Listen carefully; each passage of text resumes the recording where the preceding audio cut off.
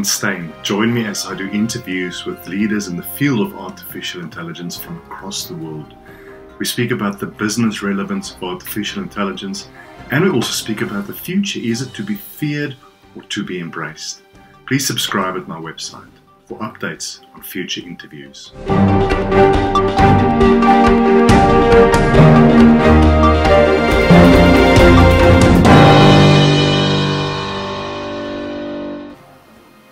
My guest today is a global keynote speaker on artificial intelligence, a successful author in the field with several must-read books to his name. He was a journalist at the BBC and the Financial Times and now writes for Forbes.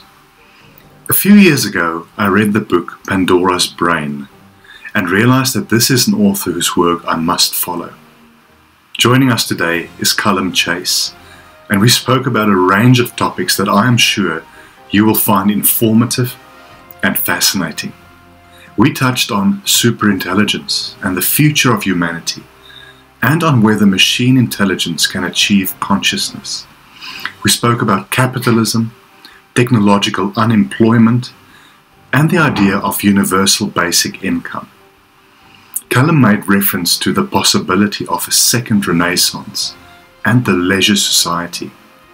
I had to bring in the work of George Orwell and find out more about Calum's views on a dystopian future. And lastly, Calum provides advice to aspiring technology writers. And we spoke about his future writing projects. Welcome. I'm sure we are all going to learn a lot and will be left with much to think about. Calum, it is a real great honor to have somebody like you on this show today. I've read some of your books, some of them some years back, so don't ask me any questions about it. Although I've been left with an impression, which I guess is important. You write about topics that's near to my heart, which is the future, things like the singularity, capitalism, and so forth. I read somewhere that you got interested in AI through science fiction. Is that correct? Tell us a bit more. That is correct, and thanks for the very warm welcome. It's a pleasure to be with you. Yes, I did. I read too much science fiction as a kid, and so I always thought that artificial intelligence would arrive at some point, but I thought it would be thousands of years into the future, maybe hundreds, but probably thousands, until I read a book by Ray Kurzweil in 1999. Ray Kurzweil gets a lot of criticism, some of which, to be honest, is justified, but he deserves an awful lot of credit for waking up a lot of people to the enormous potential impact of AI within this century. It wasn't until I read him that I took seriously the idea that an artificial general intelligence and then a superintelligence might arrive this century. And that was an amazing, eye-opening thought that, you know, my son might get to see that happen, or possibly even me, but more likely my son. And then I started thinking about the nearer term possibilities of technological unemployment and so on. I retired in 2011 and started reading much more about it as a hobby, if you like, and then started writing books about it. And then the big bang in AI happened in 2012 when deep learning became a workable thing. And suddenly everybody else got really interested in AI as well. So I got caught up in that. And it's been a fantastic journey and absolutely fascinating, and it continues to get more and more interesting. You've got a journalistic background, if I'm not mistaken. I think the BBC and the Financial Times. You obviously write extensively on Forbes. I'd love to get to the books because I think just looking at the titles and looking at the summary of the books, they tell a story of maybe also how your thinking has progressed. The first book was a work of fiction, if I'm not mistaken. So let's maybe, if you would, take us through the books, how they progressed, and maybe how your ideas developed. Yeah, so the first book is called Pandora's Brain, and it's about the possibility of I don't want to give too many spoilers in case people haven't read it, and if you haven't read it, you must. Yes. So it's about the first superintelligence on this planet, and I wrote it because at the time I started writing it, which was back in 2011. Actually, there was a first version of it that I wrote in 2000, which was truly terrible. But I rewrote it completely from scratch from 2011 onwards. And I wrote it because very few people were paying attention to the possibility of very advanced AI happening fairly soon. And I think I published it in 2013, something like that. I've actually just finished the sequel. It's been a long time coming, and it's called Pandora's Oracle, and it takes the adventures of the protagonist of Pandora's brain on to the next stage. And I'm quite pleased with that, and I hope to publish that later this year, maybe October, November, something like that. So yeah, that was the start of the whole thing. Yeah, the next one was Surviving AI, the Promise and Peril of Artificial Intelligence. There's a lot of naysayers or doomsday prophets, if you would. I've always been extremely positive about this technology. I must be honest, and I'm a father of a small child. The more I think about his future, the more I read and learn, the more I tend to get a bit pessimistic, if not really worried.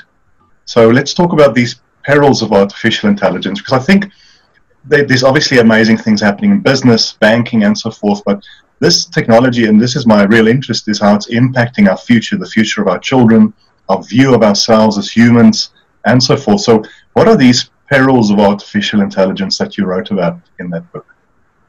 So Surviving AI is all about the technological singularity, which is the time when we create an AI which has all the cognitive abilities of an adult human, and because computers can be enhanced and improved in ways which sadly our minds at the moment can't, it goes on to become superintelligence. And so within a shortish period of time, could be years, could be weeks, could be hours, there's a superintelligence on this planet which is a great deal smarter than the smartest human, potentially millions of times smarter.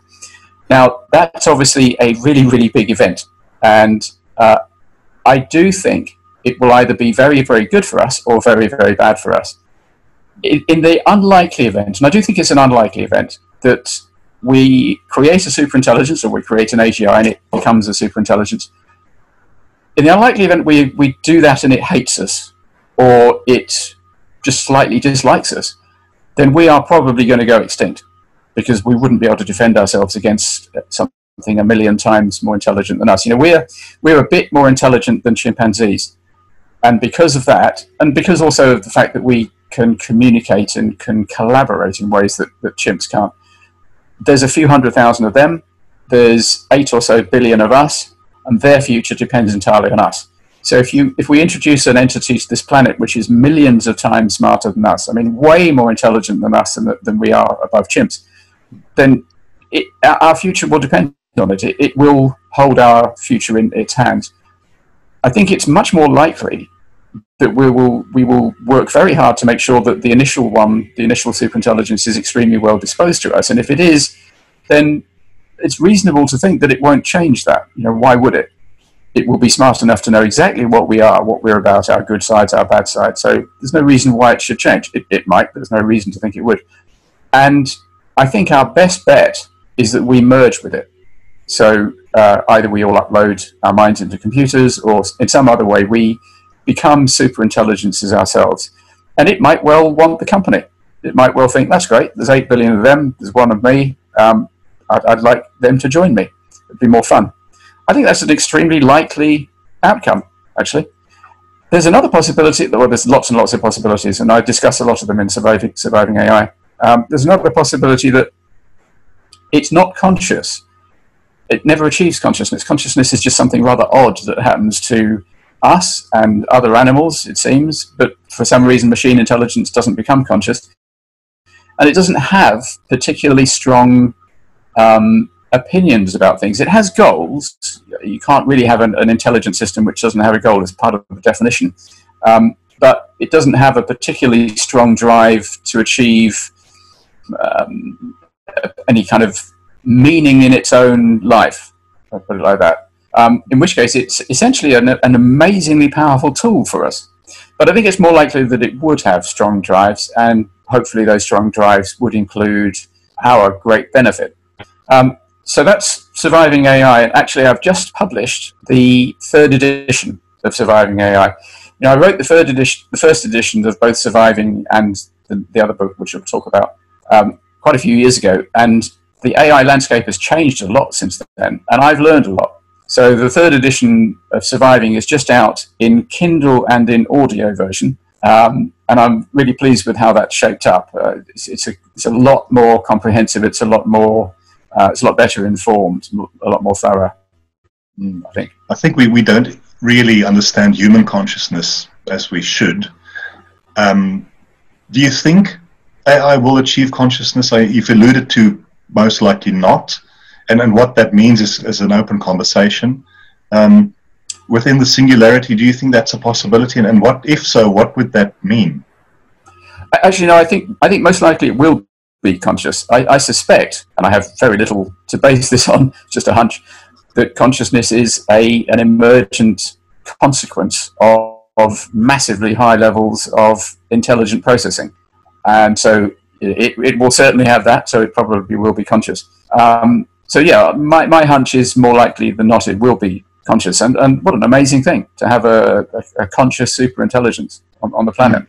Let's hope it's more like a big sister that likes us than like a sort of a Skynet machine that hates us. Yeah. Well, we hope it doesn't turn to it. I sometimes think, if you look at humanity, and again, I'm positive about the good that we can do and have been doing, but even if you look at where we are in the world today, where there's still genocide and just all kinds of evil things happening, I sometimes think we haven't evolved all that much over the last 2,000 or 3,000 years. We just became more savvy and we have better technology. So I wonder if we reproduce that base human nature in this kind of technology, what it would mean for us. So for the good, but most likely for evil. I don't know.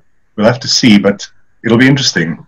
Yeah, well, I tend not to think of humans in terms of good and bad. The outcomes of what we do can be good or bad. I think it's a bit unhelpful to ask, are we altruistic or evil? Are we good or bad? We collaborate and we're tribal, and that's not going to change anytime soon. We tend to highly approve of the people who are in our tribe and highly disapprove of anybody who's outside our tribe. Now, what the history of civilization is, from one perspective, is the history of the broadening of those tribes. So when we were hunter-gatherers or foragers, our tribe probably consisted of a family, maybe 2-3 families, a bit like a tribe of chimps. And then we started to create villages, and then towns, and then cities, and then countries, and then supranational organizations. For a lot of people, they consider their tribe to be the whole of humanity. Indeed, the whole of sentient life in the universe. That's relatively recent. In the medieval ages, there weren't too many people who saw things like that. So I think we've made a great deal of progress in expanding our tribe. And I think that is the way of the future. And another thing I'd say about humans, we like to think that we're a violent or dangerous species. But actually, there is no other carnivorous species which can gather more than a dozen or two members in one place without starting to kill each other. Chimpanzees and other great apes, they spend a lot of time grooming each other. And the main purpose of that is to say, don't worry, I'm not going to kill you. We don't do that. We walk past strangers on crowded city streets, and there are millions of people in those cities. We don't shoot each other. We don't kill each other. We do more damage than any other species, but that's because we've got better tools and there's so many of us. So we give ourselves a hard time. We're actually, I think, less violent than most species, other than herbivores and so on, who don't do too much, don't get involved in too much violence at all. But compared with carnivores, which is the relative comparator group, we're actually less violent. So we shouldn't be too hard on ourselves. Now, will a superintelligence take after our more progressive side or our less progressive side? A lot of people think that a more civilized approach regarding your tribe as being the widest possible group is kind of goes alongside increases in intelligence, and that might well turn out to be true. I should have mentioned the biggest job humanity has is to make sure that the first superintelligence, whatever else, really likes humans and understands us better than we understand ourselves, or at least doesn't act on bad understandings of us. We might well ask it to do something which we could later regret, unintended consequences. So the most important job of humanity this century is to make sure the first superintelligence really, really likes us and knows how to benefit us, which is quite a big ask. Yes. The next one is the economic singularity and the death of capitalism. We think about the workforce of tomorrow, think of the future of our children. Look, I have my views about capitalism. Well, that's philosophical. We need some scotch for that one. But so to take us through that book, the economic singularity. So where will we end up with a so-called useless class in a few years? In other words, mass unemployment because we can't retrain people.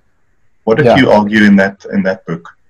So I wrote the economic singularity later, and it is about, unsurprisingly, about the economic singularity. So I see this century as being the century of two singularities. Somewhere in the next 30 to 40 years, we'll have the economic one, which is the arrival of technological unemployment. And then later, maybe 70 years, maybe later, we'll have the technological one.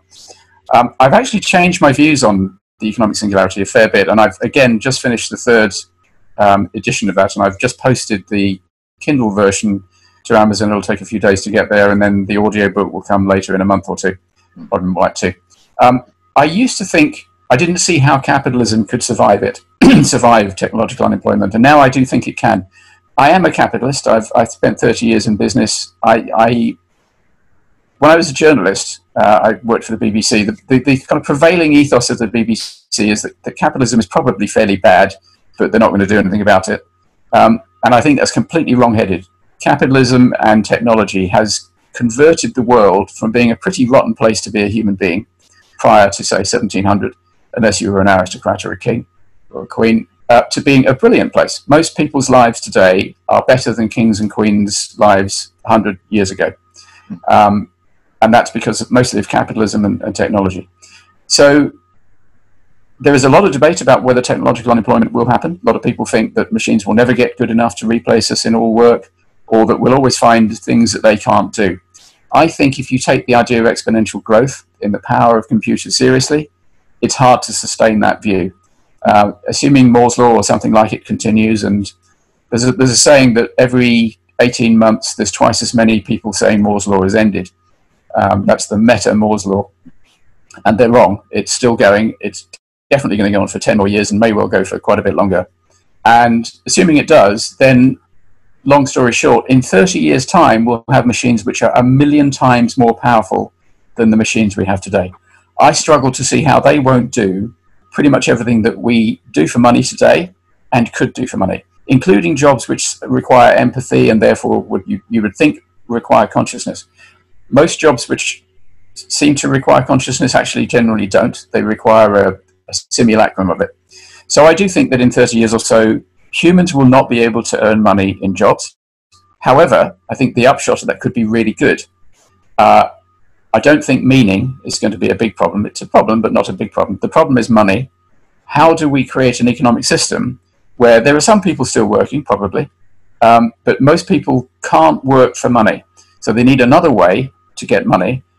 And I think people talk about universal basic income. It has lots of problems. The biggest one is the word basic. We have to do something much better than make everybody poor. We've got to make everybody rich, or at least very comfortable, like a middle-class American lifestyle. And I think we can do that because, and this is what I've increasingly come to realize, automation is part of the process of the economy of abundance developing. The economy of abundance is an economy where the price of all the goods and services that you need for a really good standard of living are almost zero.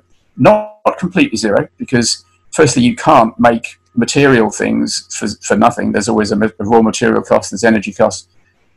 And also because we shouldn't want to, because it shouldn't be possible to just build a house for free. You should actually have to choose your house, and the market should apply to the availability of houses and other things. So I think that we can arrive at something that I increasingly call the situation of fully automated luxury capitalism. I think that's the end. That's the goal.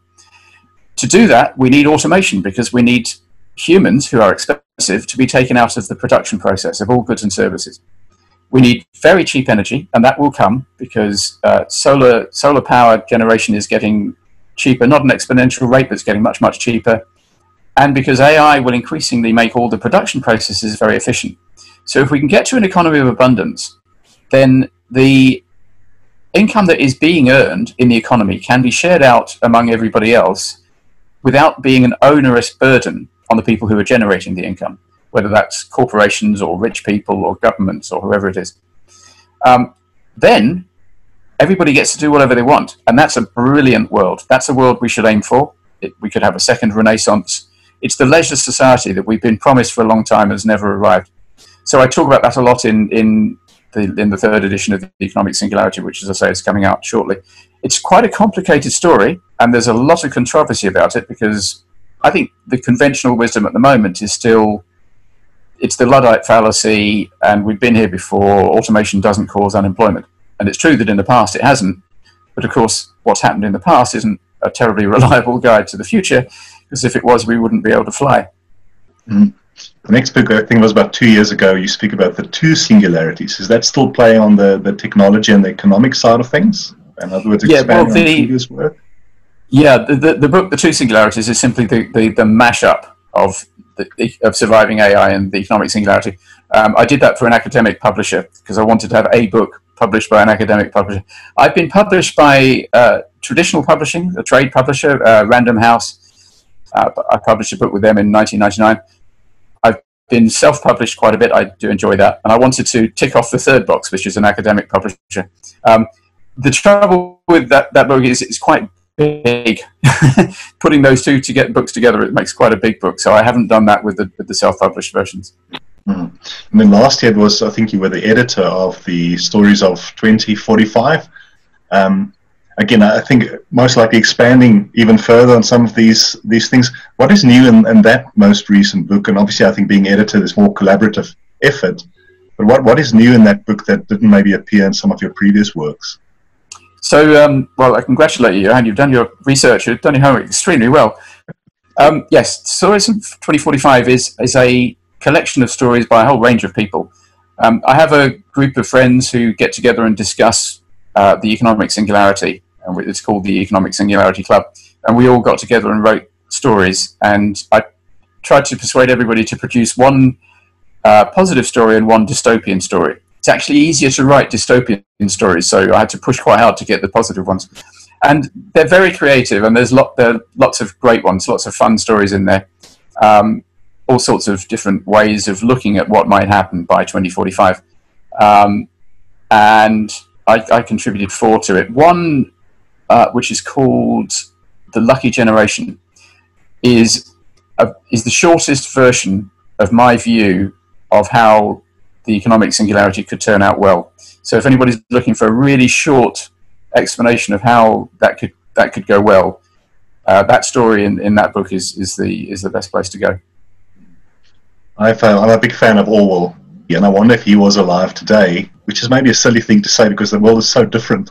But if he had to write or contribute to that book, I wonder, what do you think he would have written about? Just maybe expanding, because Big Brother is watching, and maybe we'll watch even more, and the thought police potentially with implants and all that.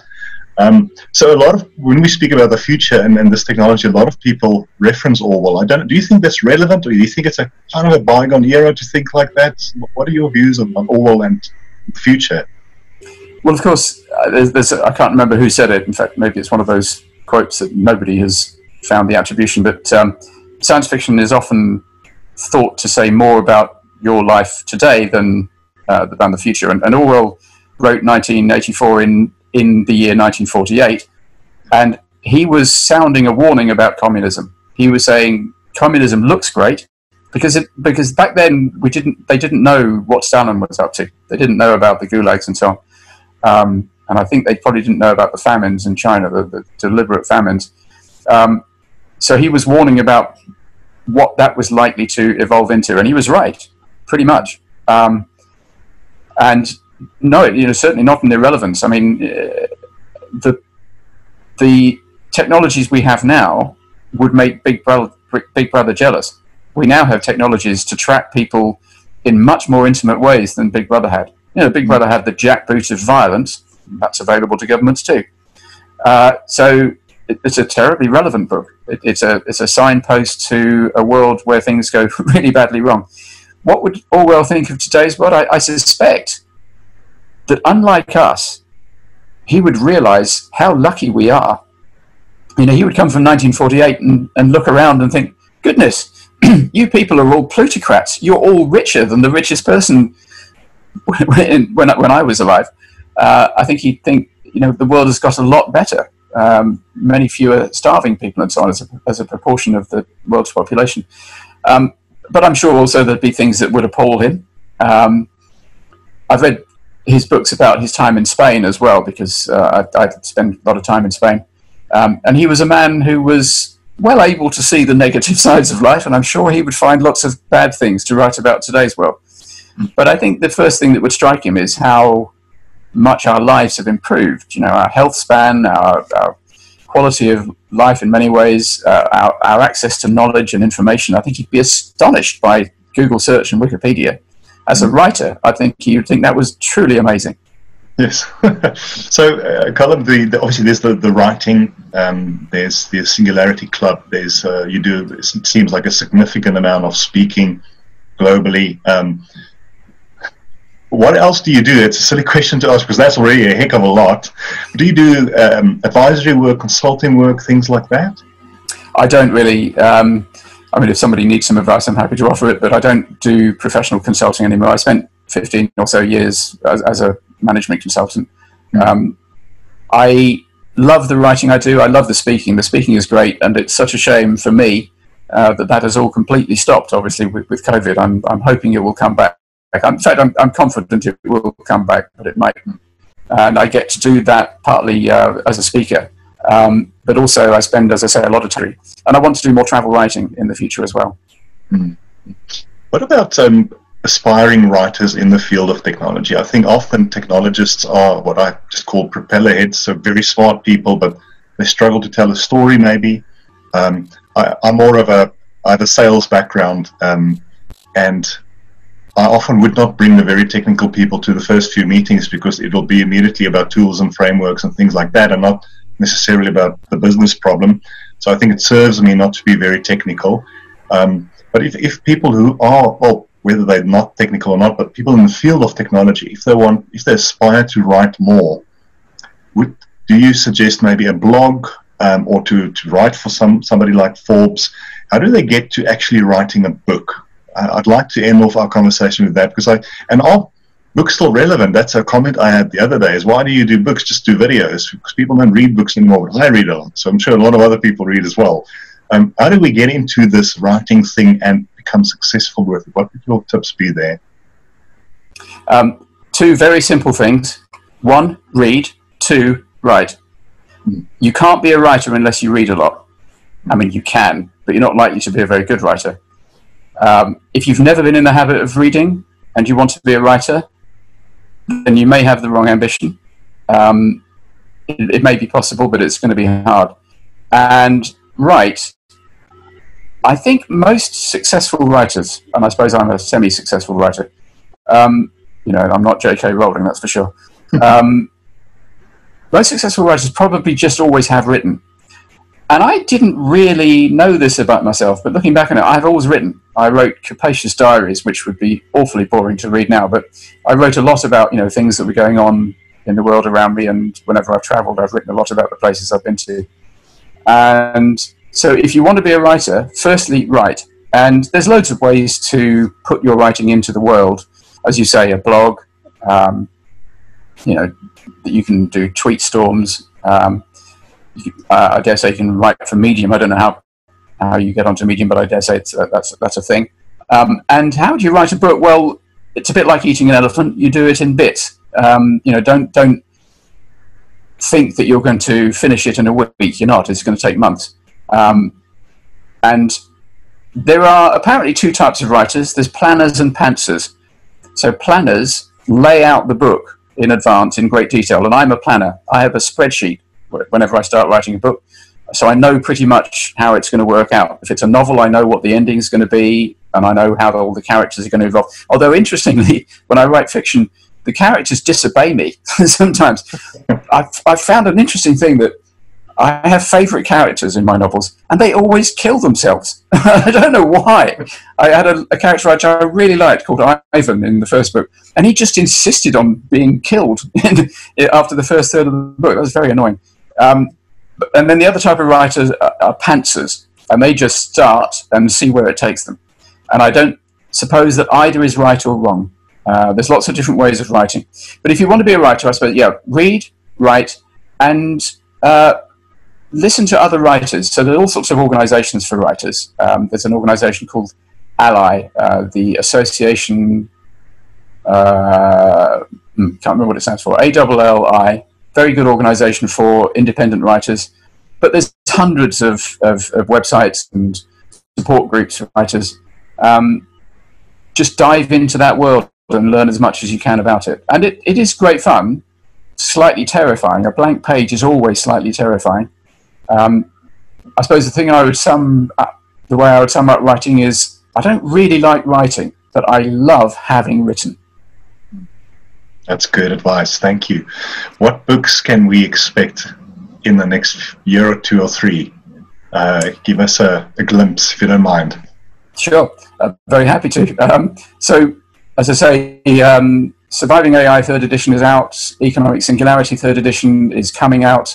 Pandora's Oracle, the sequel to the novel, is coming out later, because I've been busy during lockdown. And I'm working on a book with a good friend called AI for Business, which is about the practical things that business people should be doing with AI in the short term. That may come out later this year, not sure. And I'm working on my first travel book, which is about exploring Andalusia, which is the part of Spain I live in. And I have a book, my next project after that, because you can never be too busy, is going to be a collection of articles I'm writing for Forbes, which are reviews of how AI will impact individual sectors. So I've written about how it will affect professional services, how it will affect journalism. I'm doing one on healthcare at the moment, one on property. So I'm writing about how AI will affect all sorts of different sectors in the next kind of between 5 and 20 years. And so I'll put all those together in a book sometime, probably next year. Well, we look forward to it, Calum. I'm going to add the links to the various books to this video. I really encourage people to read them. There's a lot of, if I may say, a lot of intelligence behind it. It's not just scaremongering or dystopian stories. It's real stuff, well thought through and well researched. So it is worth reading. I appreciate your time so much, and also for the advice you've given us about writing. And I do look forward to when you have time in the future to have another conversation.